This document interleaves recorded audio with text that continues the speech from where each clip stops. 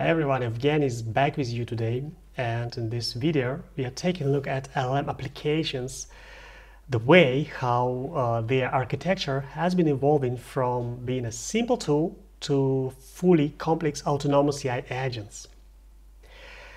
And if you take it as we have the architecture of our full autonomous AI agents, and you just should take it for your new application. And if you think this is the right way, then you're completely wrong, because picking the right architectural pattern is very dependent on the use case your application has, on the requirements you have. So stick with me in this video till the end, and you will learn first the way how all these architectural patterns were evolving from one to another. What are the benefits and drawbacks of every single pattern, and you have understanding which one suits better for your application, for the one you're currently working on or maybe thinking about. All right, let's dive in. Let's start at the simplest level, the basic LLM call.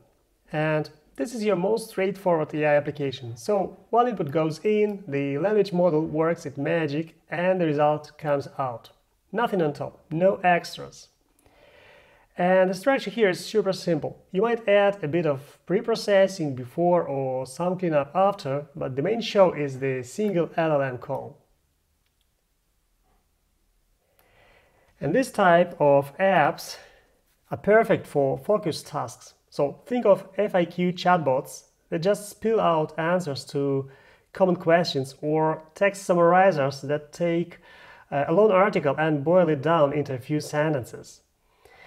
But there's a catch, it's limited. A single LLM call doesn't handle tools, it can't loop back to refine its output, it definitely can't deal with complex workflows. It's like asking a friend one question at a time without letting them use Google for help. So, while this is a great starting point for simple applications, it's just the tip of the iceberg. Things get a lot more interesting as we add complexity on the top. And now let's look at something a bit more structured, an app that performs several tasks in a specific order. For example, you might want to break a complex problem into smaller, manageable steps, like processing input, transforming it, and then generating an output. So when you organize these steps into a sequence, you get what's called a chain.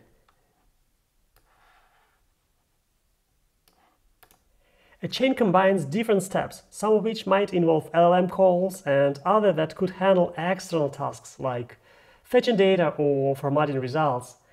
And these steps work together, passing information along the way. And the great thing about chains, they're super reliable. So every time you run the app, it follows the exact same flow, step by step. So no surprises, no expected behavior. It's predictable and repeatable. And chains, they are especially popular in retrieval argument generation workflows. For instance, you can generate a search query, then you retrieve relevant documents, then you format the results into a concise and polished summary. Chains are perfect when you want something dependable to handle multi-step tasks. Think of them as the assembly line of LLM apps. It's simple, it's effective, and it's reliable. And next, let's talk about routers. This is where things start to get a bit dynamic. So instead of knowing every step in advance, the system lets the LLM decide what to do next, based on the input or the current context. For example, imagine a customer service application. A request comes in and the LLM evaluates the situation, and it might decide to escalate the issue to a human person, or resolve it autonomously, or maybe request more data from an external source. And the flexibility is the router's superpower. It adapts to the situation on the fly, but as you can imagine, this also makes it a bit less predictable than a chain. There is an element of randomness which can be both a strength and a challenge. But in general, routers, a big step forward, make an LLM systems more autonomous. So instead of being locked into a predefined control flow, they can pick their own path, almost like they're planning their actions.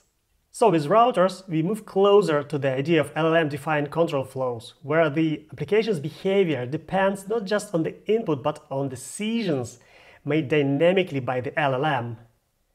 Now let's take things up a level with state machines.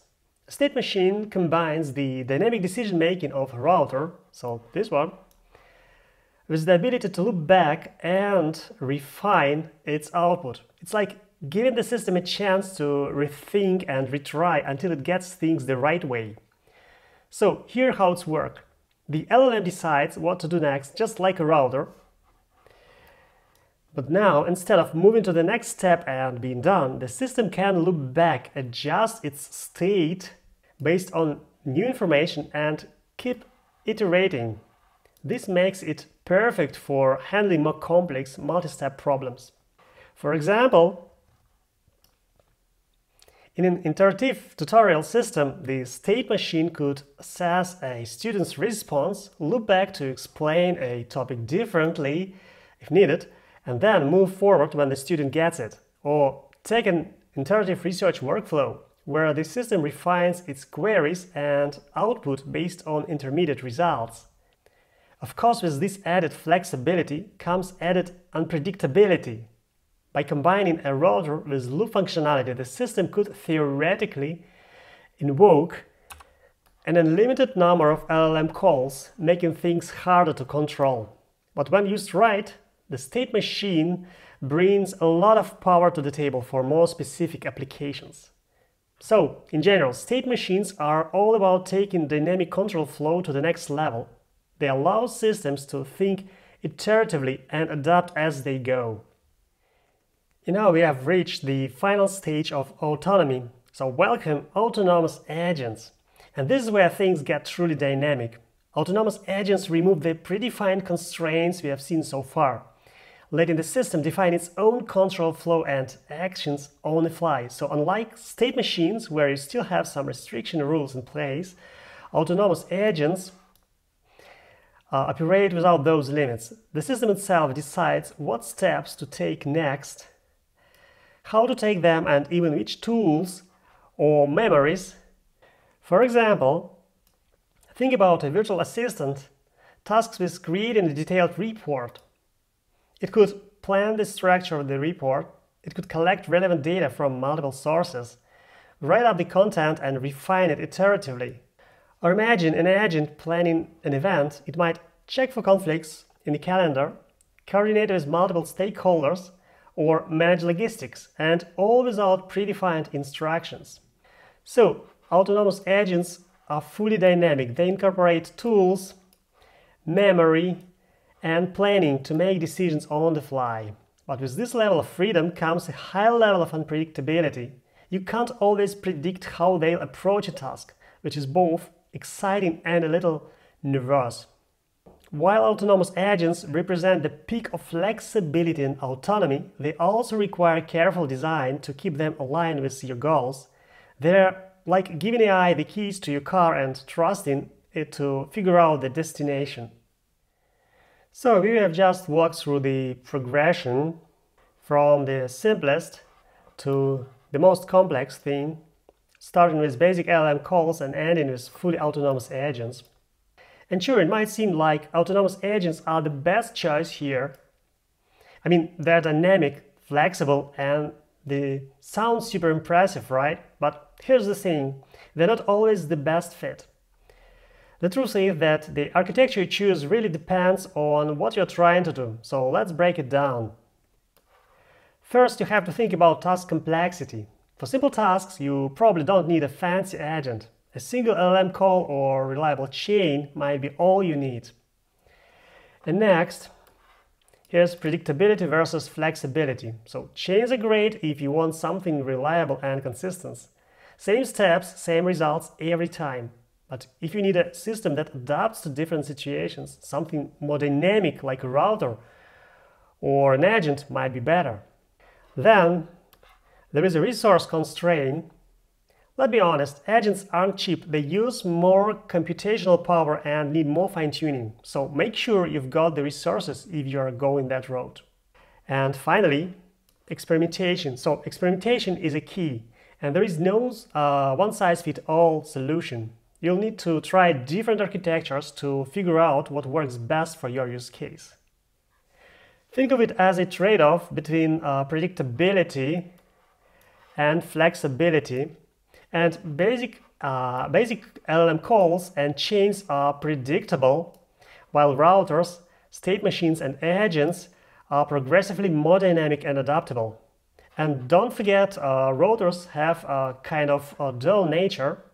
So if the LLM's decisions are simple and fixed, it's closer to the pure LLM app.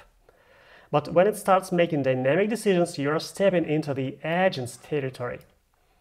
But at the end of the day, there is no best architecture. It's all about what fits your needs, whether it's simple, off-the-shelf chain or highly autonomous agents.